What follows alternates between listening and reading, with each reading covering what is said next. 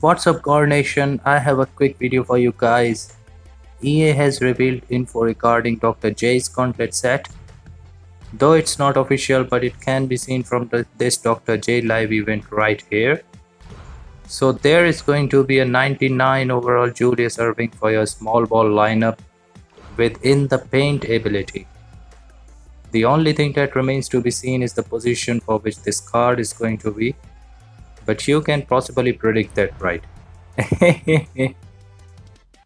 Now, not only this, there is some more info regarding Summer Boss players that can be seen from Dr. J Gauntlet set right here. It says that once you complete this set and unlock that Dr. J live event, these 97 overall Summer Bosses will be upgraded to 99 overall. Wow. EA has already revealed 2 Summer Bosses. The remaining 2 will be revealed in the upcoming weeks. And this game is lit right now. It's getting better with each passing day. There are so many new players, new cards every week.